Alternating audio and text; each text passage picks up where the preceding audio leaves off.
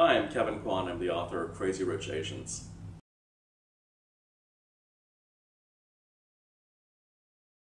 Wow, that's a hard question because there's so many amazing dishes to choose from whenever you go back to Asia. I would have to say a great plate of Hokkien fried noodles would be the top on my list with lots of gravy. And let's see, there's a really amazing dessert that you can't find anywhere else but Singapore called Ting Tung.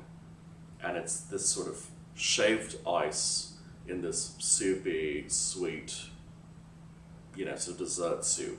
Lots of jellies and fruits and different things in it. And there's nothing quite like it, anywhere in the world, I think. And the third dish, satay.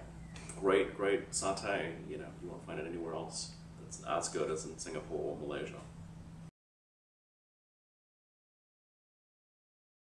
I think Australia has amazing food, and whenever I come to Sydney and Brisbane, all I do is go from restaurant to restaurant. I think I have a tradition where every time I come to Sydney on the first night, I have to go to Barbecue King, just to have the roast duck because I think it's some of the best in the world.